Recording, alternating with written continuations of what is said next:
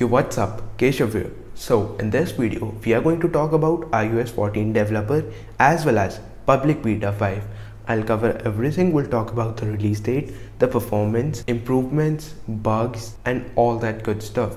So make sure you watch this video till the very end so that you don't miss out anything. And let's get started after a word from our sponsors.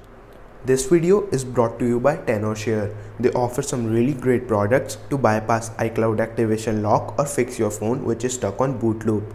Plus, if you'll use my coupon code which is on your screen right now, you'll get 30% off on your first order on Share. So what are you waiting for? Hit the first link in the description to learn more.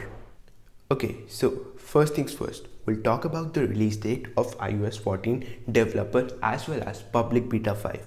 So public beta section, you can also stick around till the end of this video because I'm gonna cover you as well.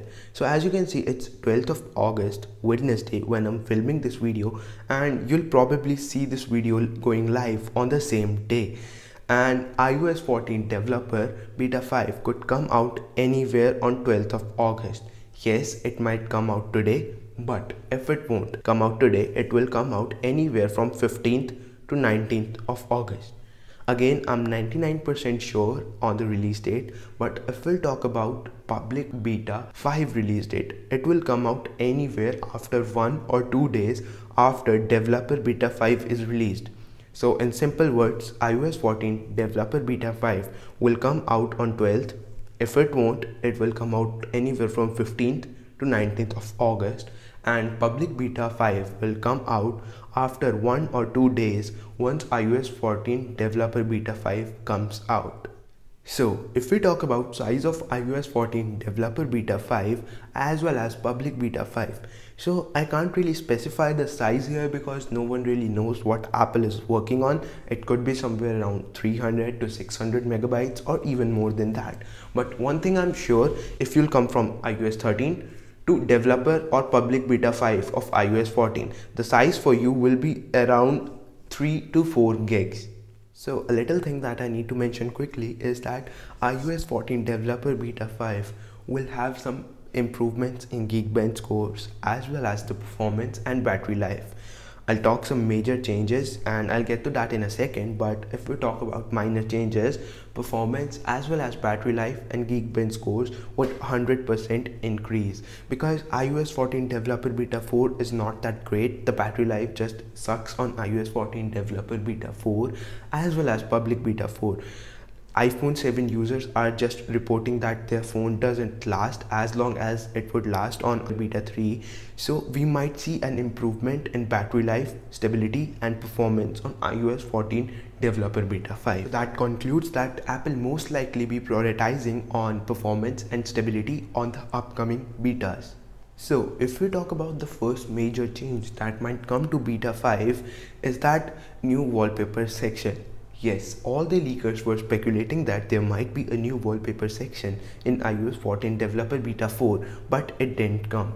But in iOS 14 developer beta 5, there might be a new wallpaper section. This is not 100% confirmed yet, but there are some chances that there might be a new wallpaper section. And like I'm saying that it might come to iOS 14 developer beta 5, not developer beta 6 and 7, because like we are reaching till the end of betas of iOS 14, and iOS 14 developer beta 6, 7 and 8 will just be prioritizing more on performance and stability because it needs to be released to the public.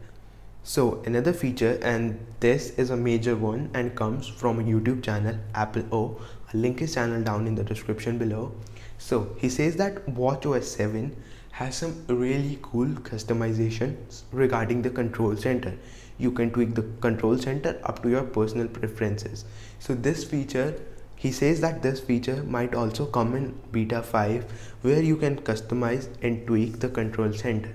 I'm not really sure that will this come in beta 5, but yeah, chances are this might come. So if we talk about bug fixes and stability, beta 5 will be more stable obviously than beta 4.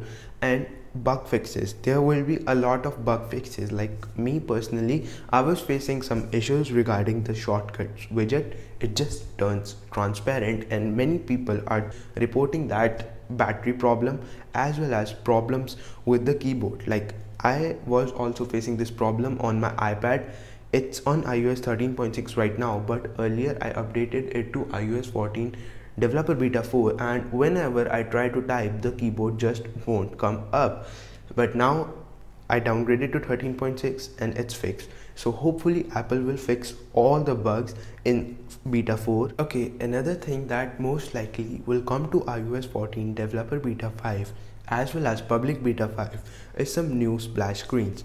So we saw some new splash screens on iOS 14 developer beta 3 if I'm not wrong, and on beta 5 we'll also see some new splash screens, because if public will install this update, they'll come to know what's really going on, what's new in app library and all that stuff.